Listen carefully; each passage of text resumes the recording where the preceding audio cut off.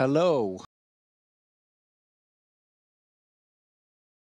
and welcome to the Security Dev Room. Hope you had a nice lunch and are ready for a talk by Hanno Böck, who's going to talk about desktop security. Please welcome Hanno. Yeah, hello. So I hope you have like your pitchforks ready and are really angry because I chose this very provocative talk title. But I want to talk about a few issues that I think they are. Huh? Hello? Oh. Like, do you hear me? It's okay. Let's. Hello? Hello? Okay. Okay. Yeah, I want to talk about a few issues with Linux desktop security, and I mainly want to get you angry, but not angry at me, but angry at the situation, and you should do something about it. Kind of the idea for this talk I got when this is a quote from Chris Evans, who found a couple of security issues with common Linux desktop systems, where he said, yeah, this was too easy. It should not be possible to find a serious memory corruption vulnerability in the default Linux desktop. And there he said that, like, this is not the kind of situation that occurs with the latest Windows 10 default install. Is it possible that Linux desktop security has rotten? So he published a couple of blog posts, and the first one was an exploit against the parser of Nintendo sound files. So Nintendo sound files, that is like this. Sorry, it's not so loud, but yeah. So it was an exploit against Gstreamer, which has a parser for Nintendo sound files, which are files extracted from NES games, which is of course important because like we like to be able to listen to this Super Mario music. Interesting there was that it was in the thumbnail parser, so even if you're just opening a folder in the file manager with such a file that had this exploit, it could exploit your system, and an attacker could gain control over your system. It was in Ubuntu 12.04, which is kind of old, but it's still supported. Also interesting here is that these Nintendo sound files, the player here is basically a mini emulator that's emulating the functionality of the Nintendo sound chip. And that means an attacker who like sends you such a sound file, he can basically execute some kind of code, and that makes it much easier to bypass certain exploit mitigation techniques. And also interesting, to fix this, you could just delete the plugin, like the file, and you could still play these Nintendo sound files because there were two decoders for them in Gstreamer. So, yeah. Then the next exploit was against flick files. Does anyone know what flick files is? Have you generated them? Or very few hands. So they come from a software called Autodesk Animator. It's actually free software, so the code is available under a BSD license. It's a tool that was popular in the 90s in DOS to create animations. I have such an animation for you. So this was mPlayer, and but the exploit was in Gstreamer. But if I try to play this with Totem, which is using Gstreamer, it doesn't work. So it had a decoder for it, which had an exploitable bug, but it seems it doesn't work. So yeah. But mPlayer can play it. Now, there are a few interesting things came together. So first of all, there are a couple of browsers that automatically download files without asking any questions. So if you click on a download, they will just place them in the downloads folder. This is, for example, Chrome and Epiphany and Conqueror. Conqueror, I tested earlier today, it doesn't even show you any kind of dialog. So it just downloads the file and you don't see anything. And if you don't even have to click on the download because that a JavaScript can do for you. So what that basically means that if you're using one of these browsers, then any web page can create a file on your file system, which is interesting, and I think also something where you could think more about it, like whether that could be exploited in interesting ways. Also, but important here is also this is not Linux specific. Chrome does the same thing in any operating system. But then there's a tool called Tracker, which is part of the desktop search functionality in GNOME. And it automatically indexes new files created in your home directory, which includes your downloads directory. So the exploit was basically, a web page could give you this flick file. It gets automatically downloaded, it gets automatically indexed by Tracker, and then the exploit can run. And there was a comment from the Tracker developer below this blog post where he said, yeah, the Gstreamer guys were extremely fast in fixing it. Okay, great. You could claim that other libraries used for metadata extraction are just as insecure, but that really be bugs in these libraries to fix. Now, from a security perspective, I have a problem with this way of seeing these things because, like, if you look at the libraries Tracker is using, it's like Gstreamer, FFmpeg, Flag. Okay, these are more popular, but also things like I don't know. I didn't know what libITPC data does. I looked it up. It actually seems to be some kind of tagging functionality for JPEGs that's non-standard. So there are a lot of libraries, and like maybe half of them have decent security, and the other half, like, nobody ever looked for security. So I think if you're writing a tool that's using all these libraries and exposing them to untrusted data, you kind of have a responsibility to care about that. And you cannot just say, yeah, this is a bug and we'll fix it, because like there will always be another bug in one of these libraries that can be exploited. So like if you can exploit any of these, you basically can exploit the system of a Linux user right away from a website.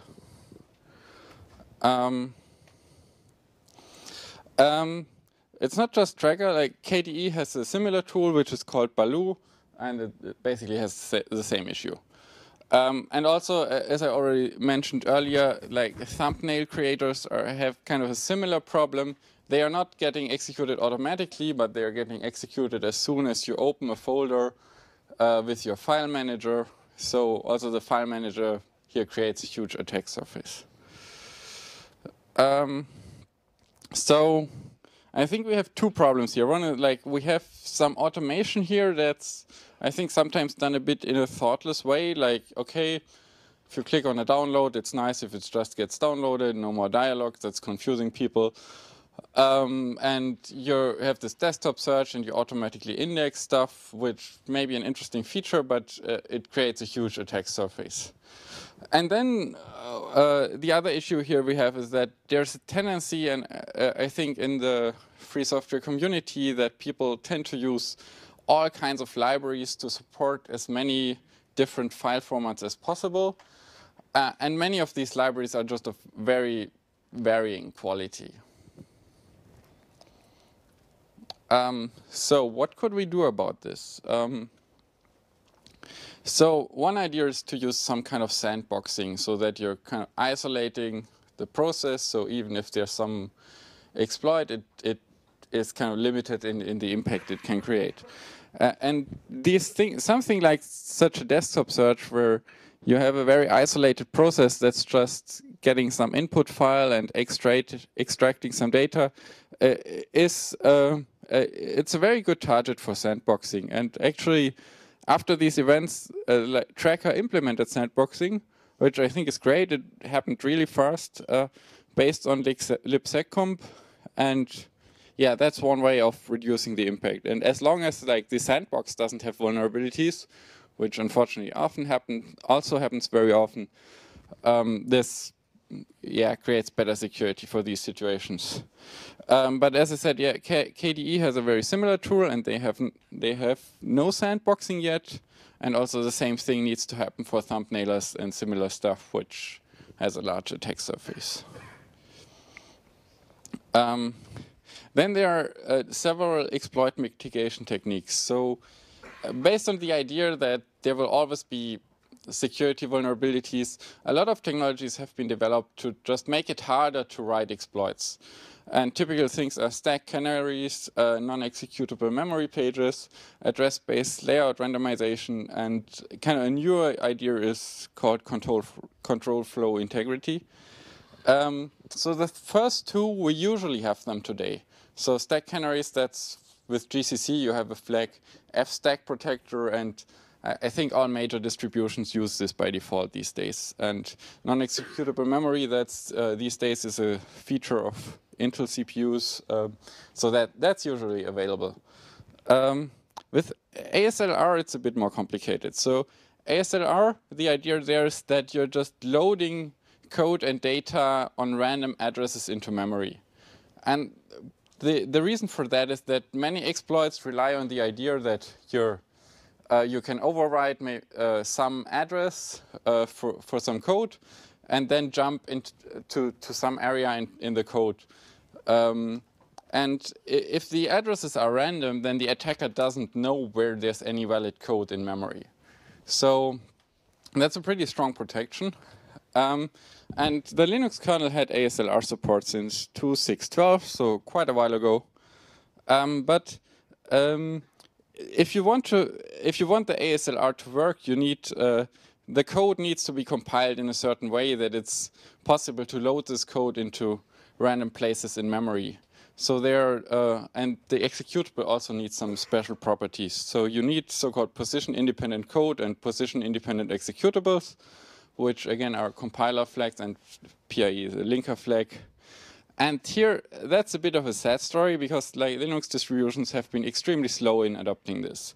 So the current state, it's gotten much better in the last couple of years. Like Ubuntu introduced it last year, Fedora in 2015. Debian is working on it, and as far as I heard, for the next version, it should be enabled by default. OpenSUSE only enables it for a few packages. Gentoo only if you use hardened Gentoo.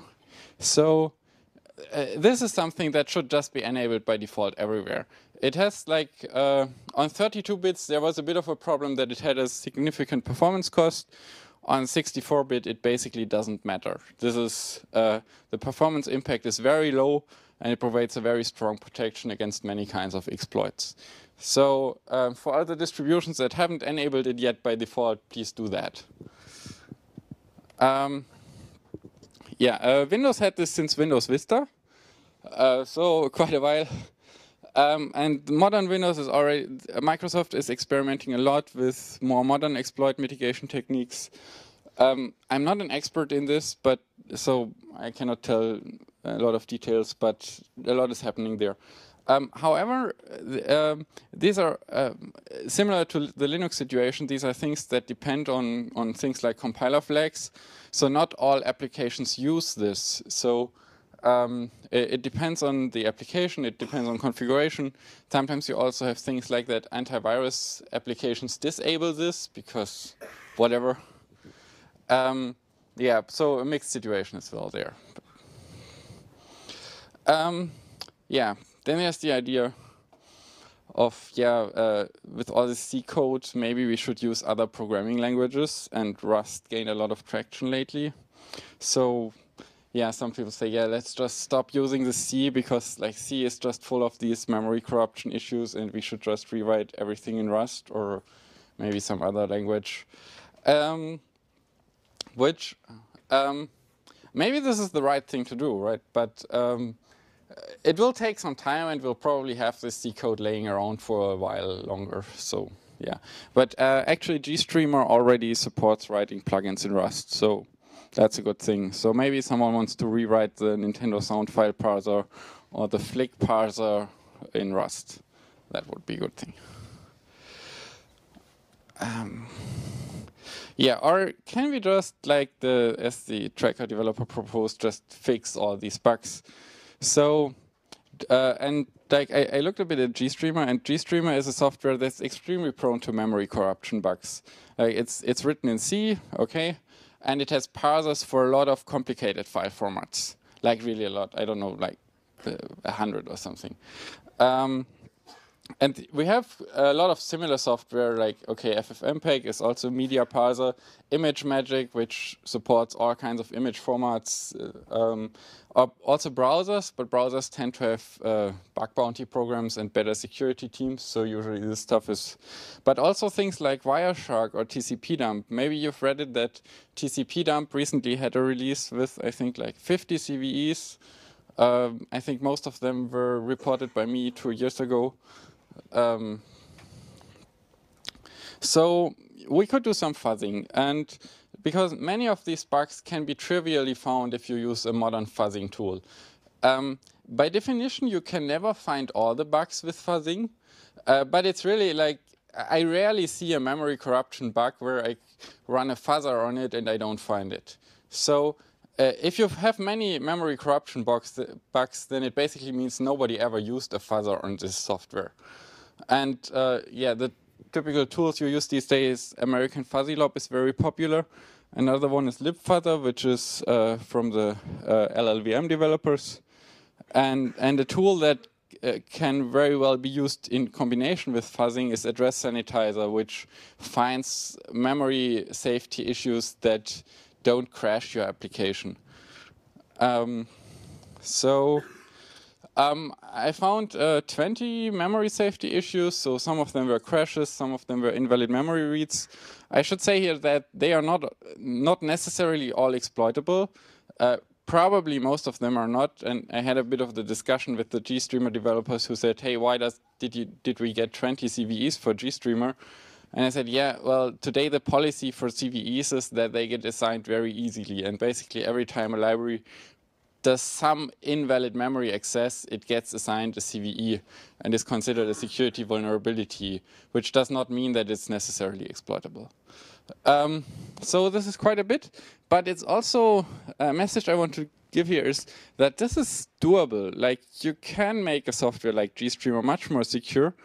And like I continued running the fuzzer, and I think now it ran for 7 days without finding another bug. So you can get to a state where it gets much harder to find these memory corruption bugs. But there are dependencies. Like, Gstreamer is not just the Gstreamer software itself. It's using a lot of third-party media libraries, like libopus, FLAC, libvpx, or also things like wavpack, game music, emu, libsitplay. Do you notice the difference between these two lines? Like, the upper ones are libraries that are used by browsers, which usually means they are much safer because browsers pay you a lot of money if you find security vulnerabilities in these libraries.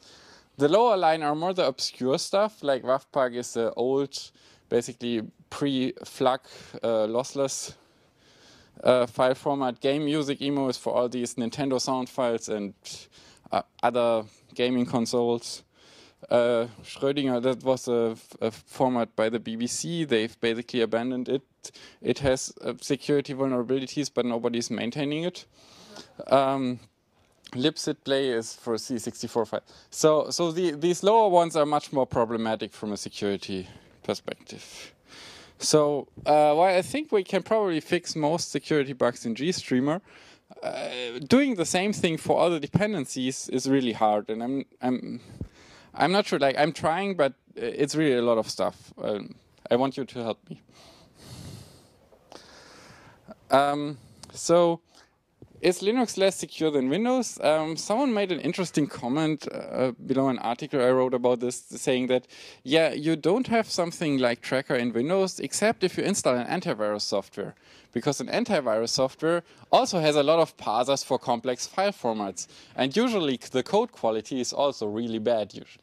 So maybe the conclusion could be, if you install an antivirus on a Windows, you get the same insecurities you have on Linux. And then this shocked me a bit. There was a bug found by a guy, I cannot say his name correctly, so I won't even try it. He found a code injection vulnerability in Upport. It's a tool from Ubuntu which is used to handle crashes.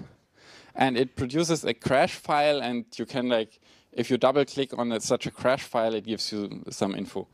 Okay, I'll do it quick. And then he asked some exploit dealing company who is like selling exploits to governments or whoever, and they offered him $10,000 for this bug. And so this means basically there's someone who thinks it's worth $10,000 to attack Ubuntu users. So you could, many people may think Linux desktop, that doesn't really matter. I mean, nobody's using a Linux desktop. I mean, I do, but not a lot of people. But this really means like this matters. So yeah, Linux desktop security matters, and we have to fix this. Thank you.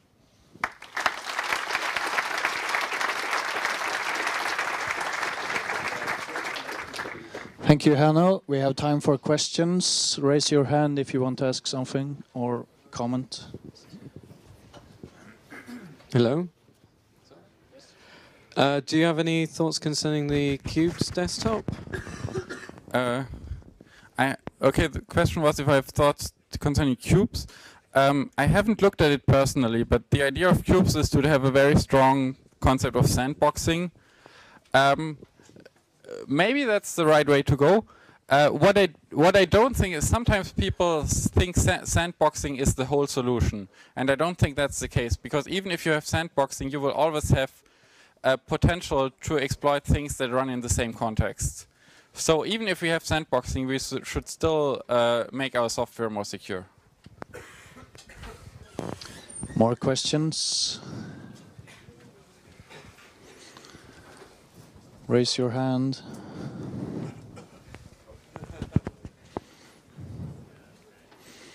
Maybe we can have a poll.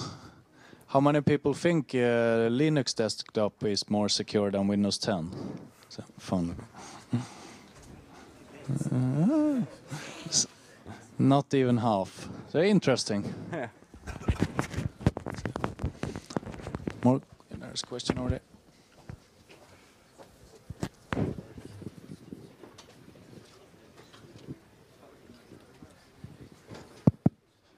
So about Tracker, does it run with permissions enough to do a lot of harm to the system? Does that count? Yeah, so like the old version of Tracker ran with just the user account's permissions, so it had full access to all everything the user does. Like as I said, the new version now is sandbox using libseccomp. I hope that's done in a proper way and will restrict it to just this process.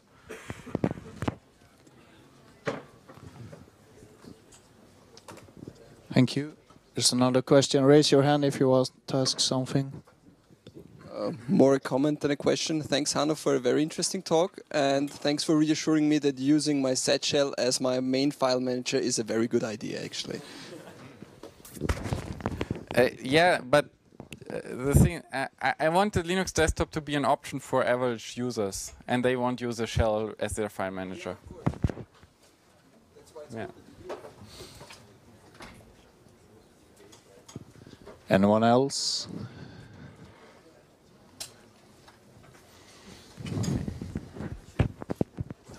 Okay, let's thank Hanno for the talk.